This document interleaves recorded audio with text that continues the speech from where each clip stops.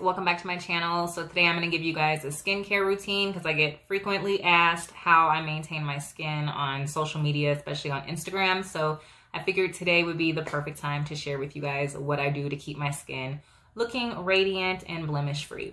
So first of all, I keep my routine very, very simple, and I believe that it really starts with what you put into your body. I do eat a vegan diet as well as drinking a lot of water.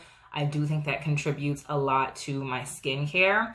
But to be honest, I've never really had issues with acne or blemishes like that. I think it kind of is a genetic thing. I'll be honest with you guys with that. It is genetics a lot of times with how your skin reacts. And I don't recollect ever seeing like my mom, my dad, my brother, or my sister having acne or like severe breakouts of any kind. So I do think that's number one, but what you put into your body definitely makes a big difference as well.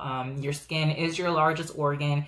So usually when it is acting out of whack, it's because there's something going on internally.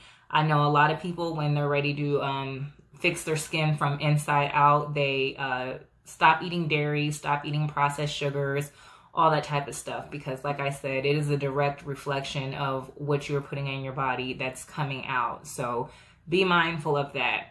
And I don't believe that there's any miracle products on the market. I know there's so many different crazy things people buy, 10-step, 12-step procedures, and that's great if you want to try that, but I do believe you should start off with keeping a more minimalistic approach using natural products, as well as just being more mindful as to what you put in your body.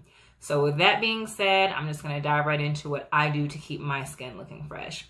So there's only two things that I do put on my face, and they are both products that I make myself. I use shea butter as my moisturizer, and I use African black soap as my cleanser. Those are the only two products that I put on my face. So I have a bowl of water here just so I can kind of give you guys an idea. Normally I would do this at my sink, but since I'm filming right now, this was the easiest way I felt like I could show you guys. So I just take cold water. First thing in the morning when I get up, I just take cold water and I splash it all over my face, you know, get any crust out your eyes, all that. Rinse your face down really good with cold water.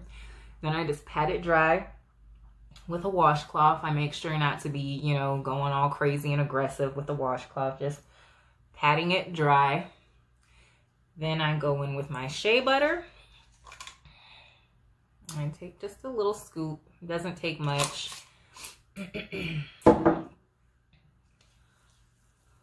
Rub it really, really good throughout your hands. And then I just apply it to my face.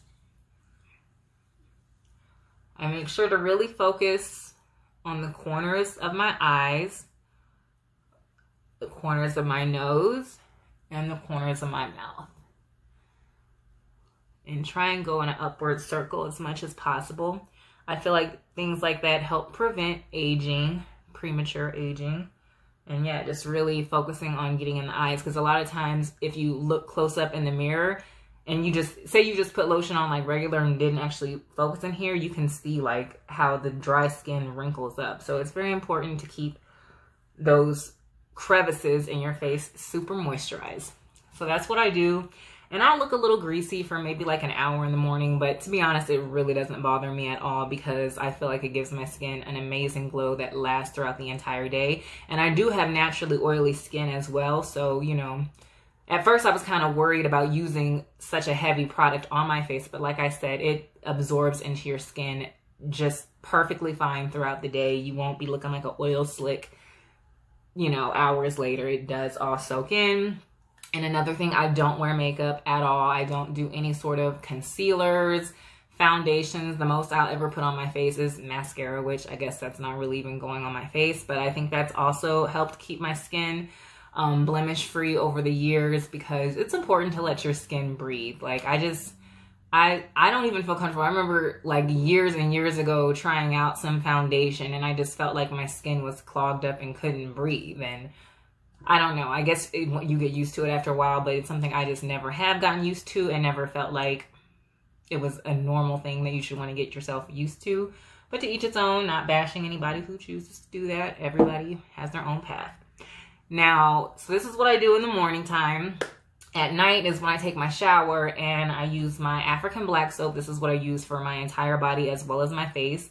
I go in, when I'm washing my face, I do not ever use a washcloth on my face. I still just pour a little soap in my hands, rub it all together, and then cleanse my face like that with my fingers. I think it's very important not to put towels and loofahs and all that type of stuff on your face. I think those can be damaging after time. So yeah, I just go in and wash my face with my fingers using African black soap, and then I re-moisturize with my shea butter again. So yeah, that's all I use ever, and I feel like it's been working great as far as keeping my skin blemish free. I can't even really remember the last time I had pimples or anything like that. So like I said, take care of your skin from within first, and then consider natural products as what you use to heal your skin. I know there's a lot of products on the shelf right now that they're marketing to us, and especially black women, we have to be very careful. Black men and black women, we have to be careful because a lot of that stuff is not good for our melanin. So be very mindful and try and use as natural products as possible, and clean your diet up, because what's on the inside reflects the outside. So that is it. If you are interested in purchasing any of these products, my African black soap and my shea butter, I do have on my website, which I will link down below in the description. It is rosserholisticcare.com. I also sell other natural hair and body products, so check it out. Support black business, and I will see you guys in the next one.